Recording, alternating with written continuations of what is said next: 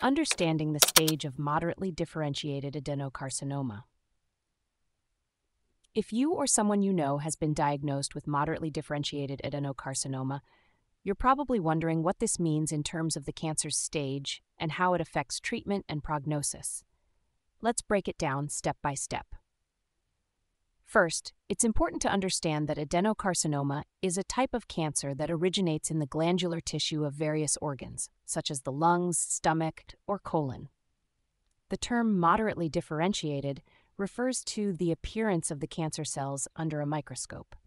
These cells are neither very similar to normal cells nor very different.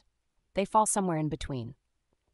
When we talk about the stage of cancer, we're not just talking about how the cells look, but also how far the cancer has spread. The staging system helps doctors determine the best treatment plan and predict the outcome. Adenocarcinoma is typically staged from 0 to 4. Here's a brief overview of each stage. Stage 0, this is also known as carcinoma in situ, where cancer cells are present but have not spread beyond the epithelial tissue. Stage 1, the cancer is small, usually up to 2 centimeters in size, and is localized within the affected organ. Stage 2, the cancer is a bit larger, up to 4 to 5 centimeters, and may have spread to nearby lymph nodes but not beyond the organ. Stage 3, the cancer has grown beyond the organ it started in, involving nearby tissues and several lymph nodes, with possible metastases. Stage 4, the cancer has spread to other organs and lymph nodes, often referred to as metastatic cancer. Now let's get back to moderately differentiated adenocarcinoma. This type of cancer is more aggressive than well-differentiated adenocarcinoma, but less aggressive than poorly differentiated adenocarcinoma. However, the stage of the cancer is not determined solely by the differentiation of the cells. The stage of moderately differentiated adenocarcinoma can vary. Here's how it works.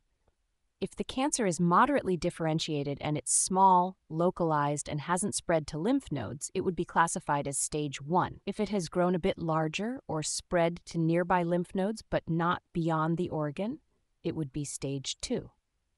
If the cancer has spread beyond the organ to nearby tissues and several lymph nodes, it would be stage 3. And if it has spread to other organs and lymph nodes, it would be stage 4. So the stage of moderately differentiated adenocarcinoma depends on the size of the tumor, whether it has spread to lymph nodes, and whether it has metastasized to other parts of the body. Understanding the stage is crucial because it helps doctors decide on the best treatment options and gives a clearer picture of the prognosis. For example, if the cancer is at an early stage, treatment might involve surgery or localized therapies, whereas more advanced stages might require a combination of treatments including chemotherapy, radiation, and surgery. In summary, the stage of moderately differentiated adenocarcinoma is determined by the extent of the cancer's spread, not just the appearance of the cells. This information is vital for planning the right treatment and understanding what to expect.